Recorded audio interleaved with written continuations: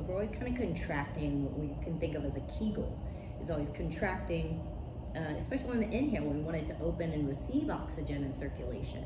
So if we're closing it off as we're breathing in, we're not doing it any favors with the breath. It's not getting its share. So we want to open it as we inhale and exhale, close everything off. If these muscles are too loose, then they're not really functional. But if they're too tight, they're also not functional because they can't go with the flow of our body and our pumping system. And so if that happens, then we may run into things like incontinence, a lot of menstruation issues, even digestive problems, right? Not being able to, we're sending that tension up into the stomach and it's not able to fully release. So there's a lot of things that can go wrong with this, and kind of everything ties down to the root. Back pain, tightness in the jaw, these two, the base of the body and the top of the body, this pelvic bone a lot like our shoulder girdle. So the Jalandhara Bandha and Mula Bandha are very much connected, the throat and the base. And once I started working with that area, it's amazing the release I got through the chest.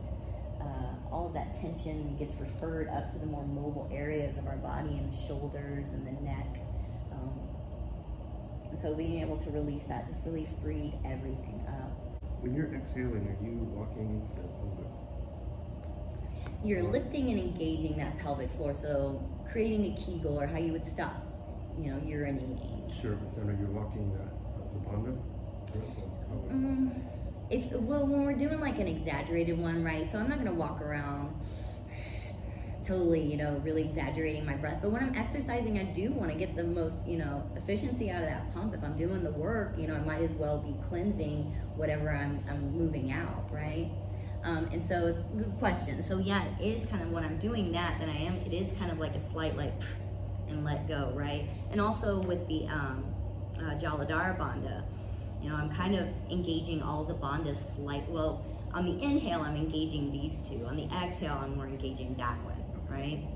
And this one a bit just to move the air out, but that's more, navel center, just the navel center back. So as I inhale, I'm kind of engaging Jalandhara Bandha to create that Ujjayi breath, right?